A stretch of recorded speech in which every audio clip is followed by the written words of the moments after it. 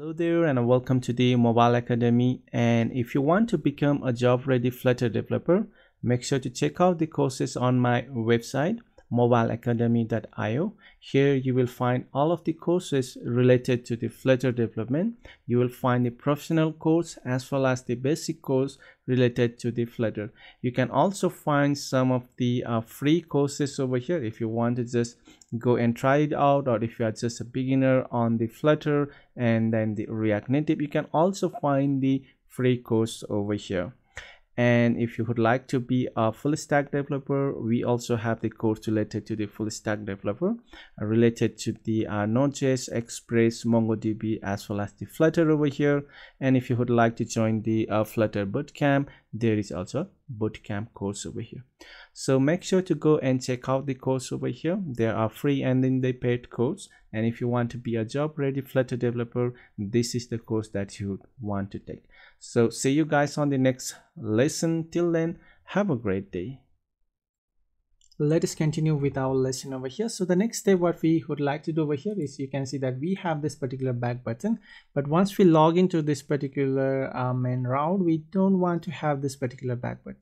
So how we can do that? So let's go over here and I'll just duplicate this line, and let me just comment out this particular line as well. So now what we can do is context dot, I can make use of the go over here, and I want to go to this particular home route instead of using the push over here. So now previously we make use of the push. Now you can remember we can make use of the context.go, or you can also make use of the GoRouter dot of context.go. Similarly, you can just go and replace this one and make use of this one as well over here. So let me just duplicate this one so you can have a doc over there. So I'll just rename this one to be of this untxt context over here, and let's just go and restart in our both of the device over here. And now if I go to login, and now you can see you can't find that particular back button over here as well. And similarly, if I go to my Android device over here, right, and here if I go to login, I can't have that particular back button, as well as I can make use of this particular back button from here, right? So if I click this one, that should exit the app, right? And you can see that it exited my particular app. So I can go back to the previous screen. So what is the difference between the context and the context.go and then the context.push over here? Push basically means that you want to push the route on the route stack, right? So if the current route is of the login, and if you push the home route on into the navigation stack, it's going to push on top of the login route stack. So it keeps the stack, right? It's similar to what you keep a book stack or any stack that you prefer. And you can always pop the top one and you can go to the previous stack, right? So similarly, the concept in the context.push over here is you're pushing this home route into the navigation stack that was previously there, and the previous was the login. Now it will be of the home as the active route, and if you click the back button, you can go back to the previous route. But in the context, the things context.go, that doesn't happen. So it's not going to push the route to your into the navigation stack. So the home route is never going to push into the current navigation stack, but it will treat this one as a completely new route and replace the login route itself and make it as the current route itself. So it's not going to add that home to the navigation stack and have the stack navigation over there. So if you want to have the stack navigation, you have to make use of the push, because it will keep the stack and you can always go back. But if you want to replace that particular route and you want to make use the go over here, because that's going, you're saying that go to this particular route and don't keep that particular, don't add this one to the navigation stack, because you don't want to come back to that particular route stack again, or you don't want to come back to that particular route again. So that's the push and then the go over here, and we can use both of these depending on your requirement over here. So that's all for this lesson, and we will meet up in the next one. Till then, have a great day.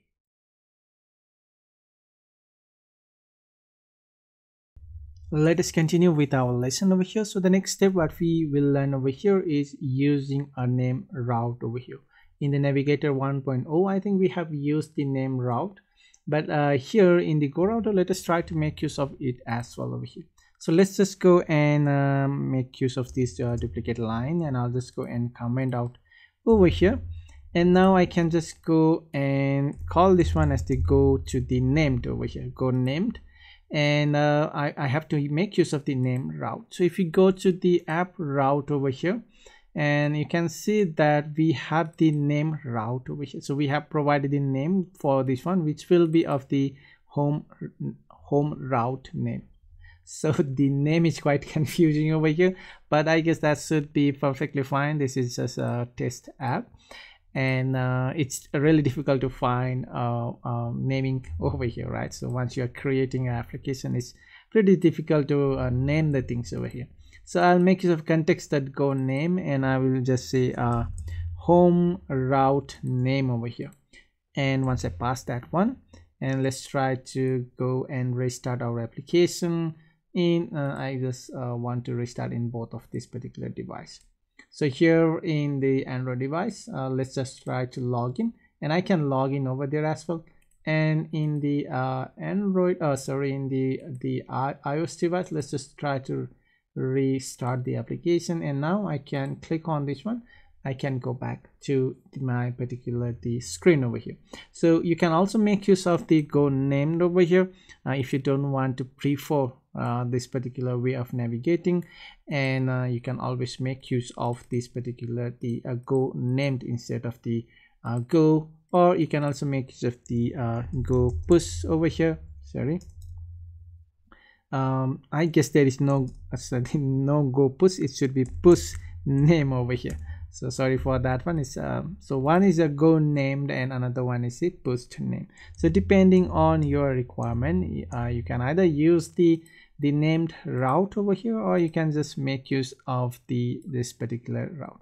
And I think that's all for this lesson, and we will continue with it on the coming up lecture. Till then, have a great day.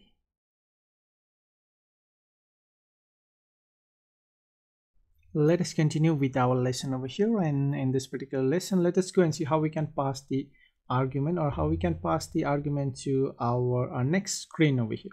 So for that, I guess we already have the details screen, which takes the age and the name and the age over here, and it also takes the function over here. But let's see some much more simpler things that we need to pass over here. So that may be quite okay. So for now, we don't want to focus on this one. Let's go and take a look on the we have the product settings, shop, and in the tracking screen, I guess we just have to pass one thing, that is of the name over here. And let's go to our our app route over here, and let's just go and add the new one over here. That will be of the, currently this is of the home, and I guess I will change this one to be of the home and home screen over here, and this will be of the main over here, and this will be of the main screen. And I need to add the new the name over here as well, and that will be of the main itself, and this will be of the main, and this will be of the main route name. So main route name. So if you go to our main screen, so let's try to navigate it over here, and for that, let's just go and remove the unused packages over here, and let's go to our the app route name. So okay, so we have already added the home as well as the name. Let's go to the app route now, and we have set the path to of the main, and then the name of this should be of the main route name, right? So this will be of the main, sorry, MAI and main route name over here. So we have configured this one, and it's going to take us to the main screen. So let's go to our login screen from here, and from here we want to go to our let's comment out this one, and from here we want to go to the main route name over here, right? So let's make use of the go. named over here. Let's try to restart this in our application, and let's go back. So from here we want to go to that particular screen. Okay, so it's still taking us to that particular main route. So main route, let's go and take a look over here. That is of the main route name, and it's going to taking us to the main screen over here. I guess that should be correct one over here, but in the main screen we have a different option. So let's just try to restart it one more time over here, and if I go to here, it's not taking us over there. It should actually take us to our main screen over here, and in the main screen we have the app bar with this particular configuration. We have the tab, all right, and we also have the body tab bar view over here. I guess it's the correct one, main, and we have the home here. Okay, so we need to go to the home over there. Sorry for that one. So let's go over to our login screen, and from here we need to go to the on the home name route over here, not the home, sorry, not the home. It should be of the home route, right? So let's just go and restart over here. I got confused over there, and now we are on to our home screen. So this is of the product shop, and let's add one button so we can go to the from the shop. Let's, I guess we will add one button over here, and we want to go to that particular screen. So let's go to our shop over here, and here let's just go and add one button over here. That will be of the, let's say, elevated button over here. And here I want to make use of the contx, the context dot the go over here, and not the context that go, because we want to push it to the stack. So I'll just make use of the push over here, context dot push push over here, or you can make use of the push name instead of the push. So let's just make use of the push over here, and we want to go to our screen. So currently we haven't added that screen over here, and let's just go and add the one more screen over here. That will be of our track tracking screen over here, and let's I guess we need to pass one argument. So now we are coming it to the point over here. So let's say a track tracking over here, and we also need to have the route over here. That will be of the tracking, right? So let's just go and add the one more. That will be of the tracking route name, tracking route name, and this will be of tracking over here. So let's import that one over here. That will be of the tracking route name over here. And now here we need to pass some arguments over here. That will be of the name. So instead of just returning directly from here, let's just go and return it from inside. From here, return the tracking page, because we need to grab some params over here. So let's go to our this particular sub screen, and once we are pushing it to the tracking over here, let's just push the name as the let's say we will push something like the a cat over here, or yeah, so okay, okay, so let's remove this one. So I just want to push it as a cat over here, and this will be of the go to, or we'll just say push to tracking over here. And once we have this particular concept, we need to grab this end of this will be of our name. So how we can grab this in our app route is, I can go over here and I'll just say final. This will be of the name, and it will be from the state.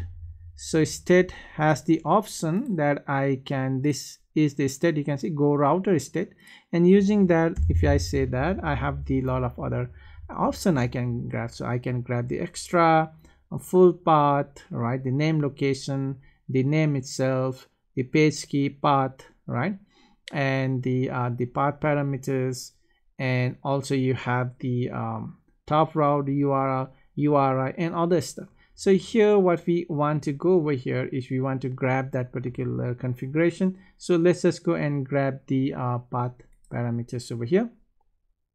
And then the path parameters, currently we haven't accept anything from here, and I want to accept this as the name over here. So I want to accept, sorry, not this one, I have to have the forward slash and then the name. So this is the parameter that I want to accept from here, and let's go and grab that one from here. That will be of the name itself.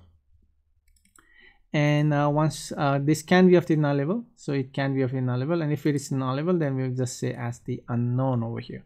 So we are going to pass that one to our tracking screen. So let's just go and restart our application, and let's go to the login itself, and we'll go to, from the SOP we need to go to the push to the tracking, and now you can see we got that cat over here. So using this particular path parameter over here, we can extract the parameters that we are passing into our route over here. So if you go to this particular SOP screen, we are passing this as the cat, as the path params over here, the path parameter. And in the GoRouter itself, you can see that we want to after this particular last the forward slash, we have the colon, and then we have the name, and this is the path, the parameter that we are expecting over here. So in the state that the path parameters, we can extract it using this particular name. So if you have this one as the ID over here, so you need to extract that one as the ID over here as well. And if I go and reload this one, and if I go to the login and go to the SOP and go to the push to the tracking, I got that one over here as well. And if I go and to the this particular SOP screen, and if I say, if I don't pass it anything over here, and once you don't pass the path parameters over here, and if you try to rerun this application, you should that should not match the route. So if I go to the login, if I go to SOP, and if I go here, you will see that the exception, no route for the location for this particular tracking found, because this is not there. So if you go to our app route, we have the path with this ID over here. So that is what it is expecting over here. It is expecting the path parameter over here. That's why we are getting that particular error. And similarly, if you go back to the SOP screen, and if I make use of the push, if I go and make use of the push name over here, and that will be of the tracking tracking route name itself. And let's go and rerun our application. Go here, go to SOP, go to the tracking page again, and we got the error because you can see that the path parameters contains, it's missing the ID. So we now, once we have the path parameter over here, we can't make use of the named route because it requires the path parameters over here. So once you have the path parameters, make sure you cannot use the named route over here. So previously we were making use of the named route, but if you want to make use of the named route, you have to make sure that your route doesn't accept any of the path parameter. So I think you got the point over here, and how to make use of this one as well. So this should be of the just a push over here, and we can't push to the named route, we have to push it to the tracking over here.